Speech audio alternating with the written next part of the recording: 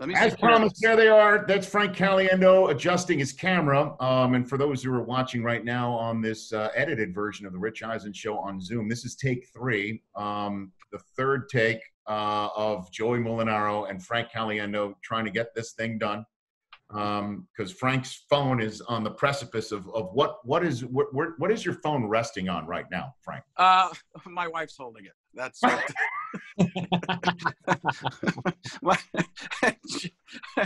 that's an odd tripod. I'm gonna be very honest with you. No. She's my wife has a tail, so she actually is a tripod. She's a little shaky. Okay, very good. And Joey, you've just got yourself a laptop showing off your undisclosed location, man cave, and your new Barstool hat. Looks like. That's right. Yeah, I'm good. I went with the higher grade laptop here because I didn't want to be the first guy, the new guy messing things up. Frank's a vet, so Frank can, he can do all this all he wants. But otherwise, it would be a rookie mistake. Otherwise, so is that issued straight from Portnoy when you get hired? Is that part of like the hiring package? The hat, Joey? The hat, yeah, actually. So the CEO sent it to me because in my video that you so kindly were a part of, yes, I had to just print off this giant Barstool logo and tape it to the front of a hat. And she was like, "Hey, could have sent you a real hat." And I was like, "Yeah, go ahead." So they sent me a nice little care package. Okay, all right. And Frank, where's your hat? Well, I have plenty of them, but I got one of these right here, little FFCA man, ready to go. Come on, man. He might be a bar stool, but I'm a bar counter, man. I'll tell you.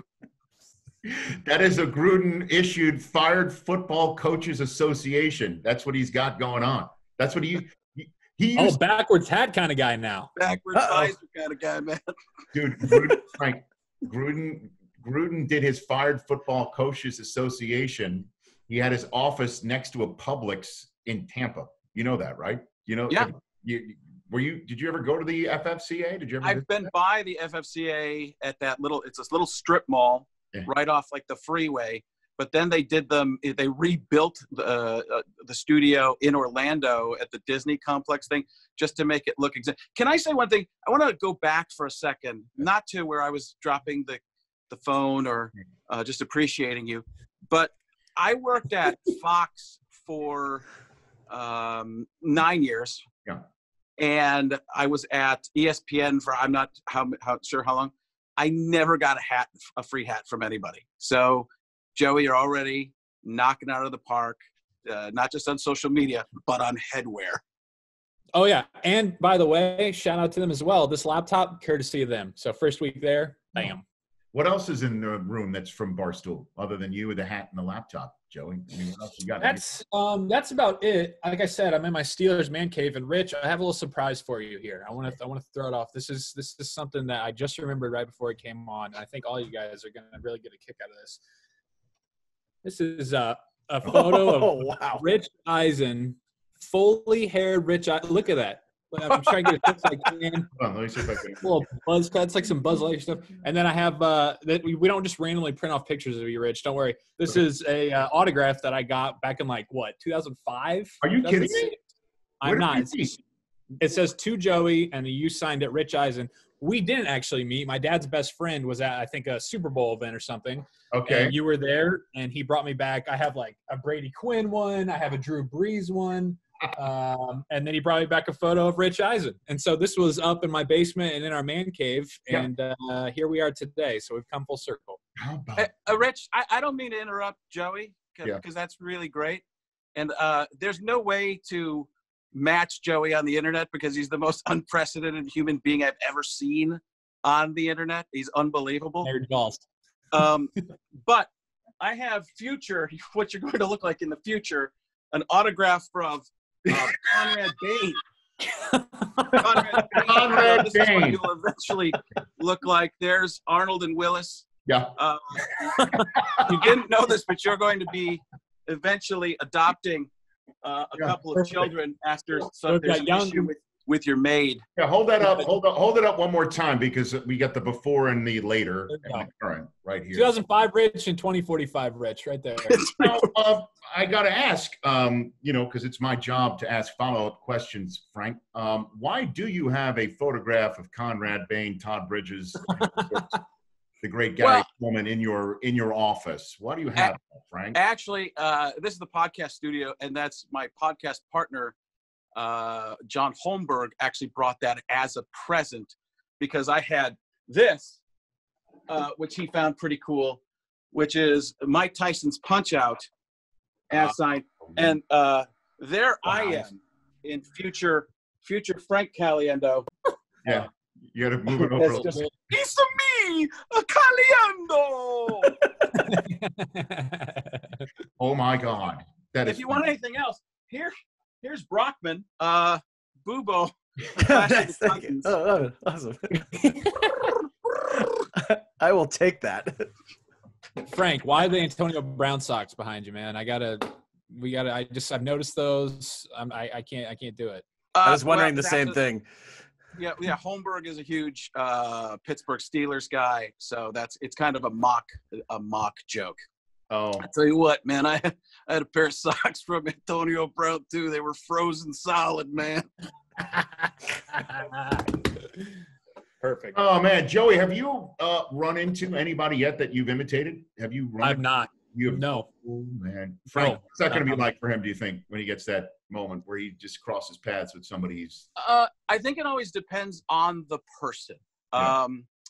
There are certain people that would not look me in the eye. It's incredible how ridiculous that was. I didn't want to say any names because that would be bad. We're just going to let it out there. It would be horrible. It would be. There are people that, as you know, are nice about it, but don't always, I know what you're doing. Then there's like Schefter, who's like, I know it, but it doesn't sound like it to me. But you can keep trying. That's helium, Adam Schefter. I think for Joey, I think it'll be. I mean, there's this thing about Joey Mulinaro that's, I don't know. It's such a quick rise up that people just want to jump on board. I think there's that element, and I was actually reluctant, right? I mean, I talked to Joey a bunch of times before. I'm like, I don't want to just be a pig jumping on this thing. And we talked a bunch of times, and then found the right thing to actually work together on, which was the Andrew Luck, Bill Belichick bit, and it's just kind of fun. But I'm trying to think. That was funny, man. Who are the people who you haven't met Orgeron yet? No, I haven't met Orgeron. I'm friends with Nick Saban's daughter. Okay. Actually. So is Nick aware? Is Nick aware of the Saban, Joey? That's the thing. It's the most Nick Saban thing ever because I had her on my show and I asked her and she was like, I'm not really sure. And that's just so perfectly Saban because he's just like, I don't have time for any Twitter, okay? I'm trying to run a football program here. I got my Coke bottle. I got my Dasani bottle. I'm not going to answer any of your questions, all right? He doesn't know what Twitter is. He doesn't care. Props. He came with his own props. That is fantastic. But no, I haven't met Orgeron. But the thing is Orgeron's on Twitter, and all he ever tweets is "Hold on, Tiger." But you got to think that at some point he has to have run on, into something. So the Saban stuff, man, is what the first time that you caught my view on Twitter because Brockman and I have been all over the Saban press conference with the Coke bottle, and for some reason I don't know what it is, but Alabama football's podium is the most sensitive microphone. Anytime Saban taps the side of the podium, you hear like a thud, right? I mean, like and that's all he does, right? Because he talks so much with his. That's all. The whole thing is just his hands. Everything he answers is like this. I don't know how the Coke bottle doesn't just fall off the damn mic. All right. It's all just eye and the hand motions like that. So. And I would bet, Rich, that microphone is that sensitive because he doesn't really raise his voice ever. Even when Saban yells in those he gets excited, he's still almost at a whisper yell. For sure. It's always just stern. It's never loud. It just gets more stern as the angrier he gets.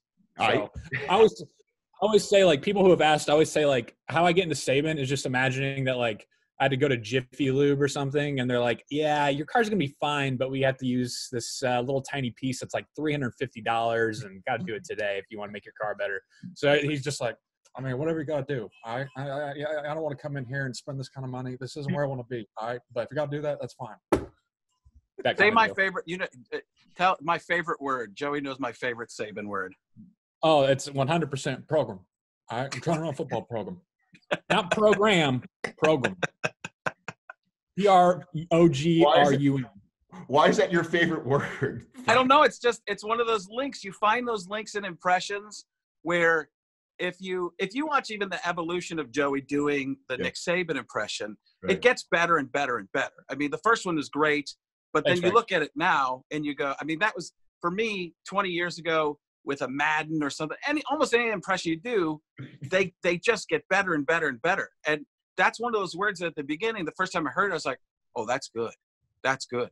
And it's you find that word, everything, and that might not have been it for him. You can talk to that, Joey. But you find a word or a phrase, a ramp up, and then the rest of it starts to flow. And then the rest of it becomes the same as those phrases or that word. And sometimes they'll go off on their own tangents. When I was working on an Orgeron, which I kind of gave up on after seeing Joey do it, just because it kind of became one of his things, was every time we tried to do Ed Orgeron, like on the podcast or something, we were like, talk about football. It became, see, it's for cookie. It's good enough for me. So my Ed Orgeron is just Cookie Monster. And the Google, oh, that's a gold tacos. Gold tacos. I wish I had a Cookie Monster here. But that's the thing too, Frank, is that like people will message me, as I'm sure they do to you, like people will message me on Twitter or whatever and be like, you got to do a Trump, you got to do a Gruden, you got to do a Jim Rome. I'm like, Gruden and Rome are Frank. That's your bread and butter. Like, I'm not hopping on those two, you know? Yeah, it's a weird thing where you try to give that little bit, and Joey's really great about that too, which is another thing I like. So many people just steal on the internet, like they watch you do an impression and then they copy it, and that's a real. That's just what it is. And now people just show other people how to do impressions on their TikTok feeds in between, and Trump. It's so you're watching that and you're going, well, you're kind of unlocking it for everybody, and then it makes, which is fine, but then everybody's doing it, and it's just kind of, you just kind of go, well, there's nothing interesting about this anymore, and you go away from it. What's the word for Madden? By the way, the Madden Summerall stuff that you have been doing, Frank. So good. So friggin' funny, including the one where the guy was getting his ass cleaned out by a fire hydrant and used the word bidet. Literally had to stop what I was doing. I literally had to stop. Just hearing I didn't even Madden say the word bidet. Bidet. That was the word that I keyed in on for Madden. Bidet. Because I was over in France, in those European countries. This was before the coronavirus thing. And 50, 60 years ago, we would get, you get there and there's it's like, hey, that's a nice toilet, and then boom, it's a Bellagio fountain. So I don't like to do, like, you always have me do the Madden thing and stuff. I don't love, somebody says do some John Madden. I was like, I've done it for so long. I don't really love doing it on camera because it is so old. Right. But for some reason with the voiceovers, I was just like, this is kind of like its own thing. And then you had the Pat Summerall along with John Madden. John, have you tried this bidet, Pat? You bet I have, John. Had to bring in that ambulance from Madden 86. Have I ever told you the story that CBS Sports told me when I took the job for the U.S. Open? Did I ever tell that story? Brockman knows it very well. Oh, I know it. It's my favorite. Okay. So when I took a job doing the late night highlight show for the U.S. Open after I left SportsCenter. NFL Network hired me, and then CBS called me when I was on my honeymoon to see would I do the late night show that they shoehorned in between Letterman and Kilborn to date the era. Okay, Kilby, yeah, you gotta love me. I don't know. You did what? You did Kilborn? Hey, Eisen, you'll get to your story, but first, breaking news. I love myself. Back to you. He's a must follow on Instagram, by the way. Big Kilborn. Is he really? Yeah. Just the most eccentric interesting Instagram feed out ever. Agreed, Joey. You got to try it. You got to check it out. It's Mr. Craig Kilborn. We had him on for a full hour went back in September, right, Chris? Yeah, September. Yeah. Yep. Yeah, to celebrate the ESPN anniversary that neither of us were invited to celebrate. At any rate, hey, Eisen, I don't want to be a party pooper, but get back to the story. So the story is this. The story is this. I get the job, and they tell me, the rules of doing tennis, because a couple of matches I was going to call. And they said two things: is shut up during the action and read the card we give you when there's something for you to promote or read for the sponsor on the air. And I'm like, that's basic stuff. They're like, trust me, there's an issue sometimes. And I'm like, with who? And they said, well, when Summerall used to do the tennis, you remember it was Pat used to do US Open tennis. Pat, they would hand him the copy that you would read for the Goodyear blimp. Hey, in its 50th year, the Goodyear blimp is over Manhattan and it looks beautiful, and Goodyear, the tires are the best, whatever it is. And they're like supposed to read it. And I'm like, he didn't do it? And they're like, well, sometimes Pat would get lost and maybe, had a little bit of that. And so it would be the shot of the New York skyline, and he has to read all the copy, and all you hear is Manhattan. And that's it. There it is. So I got to do my play-by-play. They're like, okay, grab card 43. It's the Goodyear blimp shot. They show a shot of the skyline, and all I go is Manhattan. And they screamed curse words in my headset. Read the effing card. You're like, oh my God. There's my story. Summerall is just the all-time greatest when it comes to that. Well, that old bit was that he never, and it fits like that Manhattan thing, he didn't speak in sentences. Yes. It was just phrases. To the 20, to the 25. There's a man down. And then he would pronounce the comma in Murder, She Wrote by pausing a very long time. Murder, She Wrote. That's right. Oh man! By the way, there was on NFL Network last night or the night before. People now text me or message me on Twitter and stuff when there's an old NFL game on, and it was Madden and Summerall doing Patriots Rams, and it was classic Pat Summerall, because younger people who hadn't really paid attention to that much were tweeting at me, and it was Warner, Holt, out of bounds. That was his play-by-play. Oh man! So Joey, one of the things you did recently that I loved and I retweeted wasn't really an imitation of a specific person at all, but it was you coming back from a date and being interviewed in a closet for a press conference, where you were just like that nonchalant quarterback who says something without saying anything. Was that any specific quarterback you actually did have in mind right there, Joey? Where did that one come from? Well, my mom is a huge Eli Manning fan. And Eli Manning has always been somebody to me who's been the king of, like you said, saying something without saying absolutely anything at all in the most dull way possible. I'd like to think I was a little bit cooler than Eli Manning. Maybe looked a little bit better than him. He's kind of goofy and kind of that like just dead face that he has on, you know what I mean? Right. So just a little bit of that as an inspiration, but no, I mean, you guys know, just being in locker rooms all the time and like, you just have to sit there and, you have the people talk about this a little bit and it's just, okay, all of a sudden they're talking about how the game plan didn't work, but it did work and we'll draw it up again next week. And you're like, what am I going to use with that at all? So that's really what it was. Just like, taking that in real life, obviously, because I've been around it so much in sports, and let's make these parallels happen. And it worked. The whole thing is just downright hilarious. So, and thank you, Rich. Though that's not a direct like impression. Dana Carvey talks about this too, and he's explained it the best that I've heard. Is that you do an impression of a non-famous person, and that's a character. You do an impression of a famous person, and that's an impression.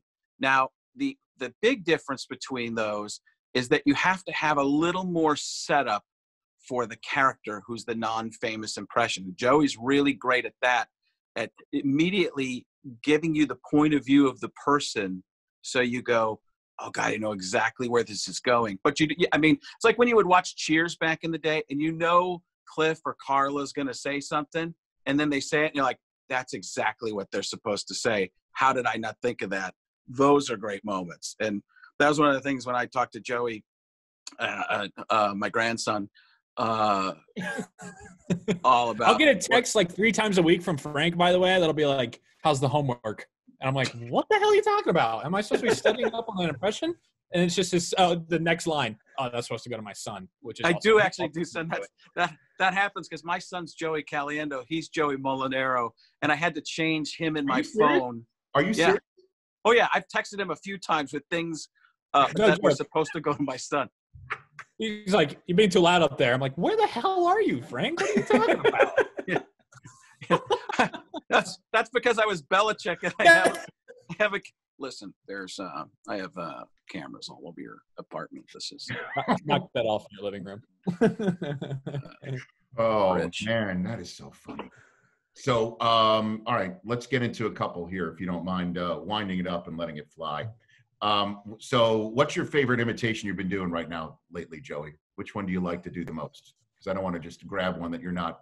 Is it Andrew Luck? Is it the latest one? I mean, I always love that. What's interesting about, I was thinking one that I like to do too, and it's one that Frank obviously started, but then one that I've piggybacked off and has actually worked pretty well, is Mel Kiper. Okay.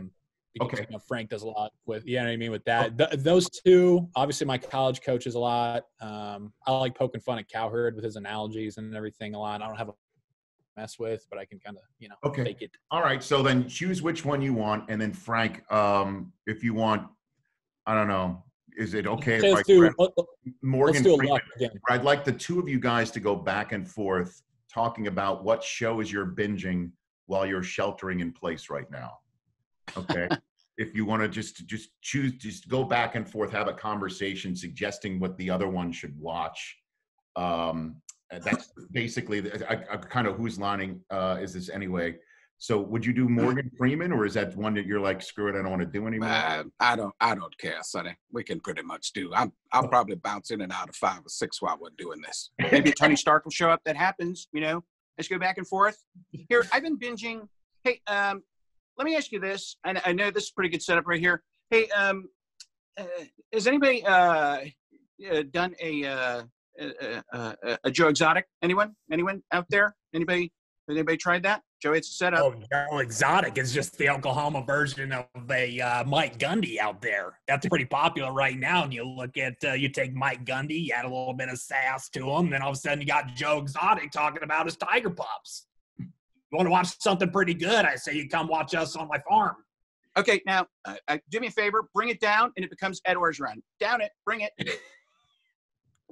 One thing I certainly do like to watch is the Tigers. Not only on the football field, but that Tiger. Pause. Bring it up. Joe Exotic. See, I did a bit about this today between who's going to be the Tiger King, whether it's going to be Coach O or myself. I've been doing this for over 30 years. I consider myself the true Tiger King.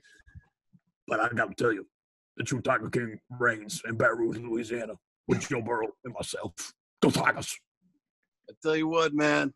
Both those guys are exotic, and I got the same eyebrows as that guy, man. Joe Exotic, here we go. Oh, Coach Gruden's entered the chat. Very excited. What, man. Very Andrew, excited about this one. You still working on those math problems, man? Yeah, just Spider 2Y banana day in and day out. I'll never forget, Coach. Spider 2Y. I'm teaching that to my daughter. She can already read, of course, because she's my daughter, and I went to Stanford. I just thought of a new character, Joe Neurotic.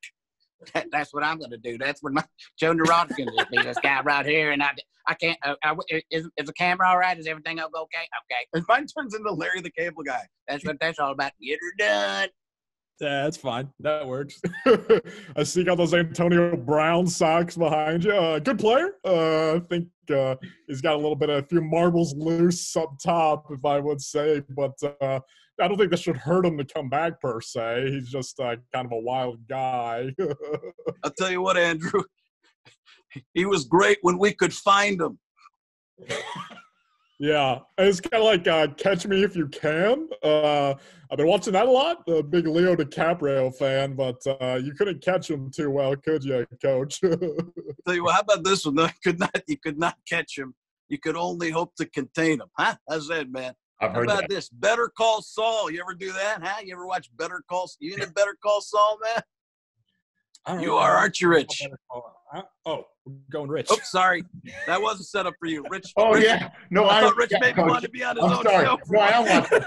I am. Actually, I caught up on that last night. Just last night, Coach. I caught up on it. It's a slow burn, though. You know what I mean? I love it. I walk around being Mike Ermichon. Okay. All right. Everything's going to be fine. Don't worry. We'll take care of it. Very good. Frang. Was this Gustavo Frang? Did he?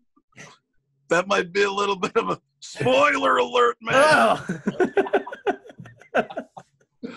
Oh, You ever try that chicken, man? Stuff's good. You got to clean the fryer, though. Make sure you clean the fryer, man. Sweat it out. Back to you, Luck.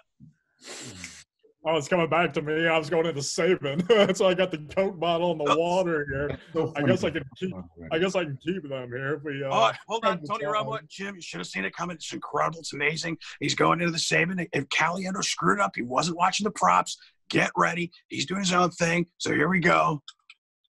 Okay. Oh, look. Right. Wow. How do you Mike Ermitrout bobblehead, man? Jeez, what is that? What a collection. Oh, Here we go.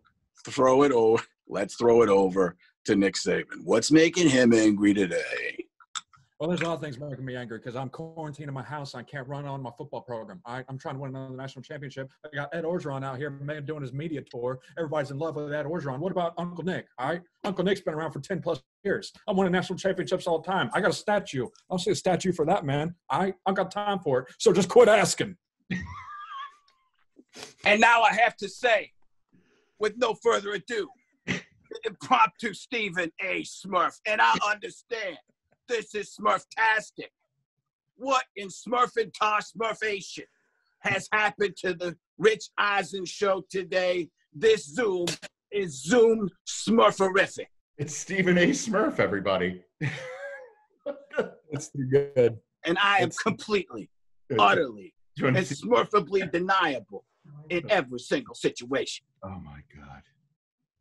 It's so funny. My wife, who knows Stephen A. very well, just walked down the hallway. She's just opened up the door and said, what the hell is going on?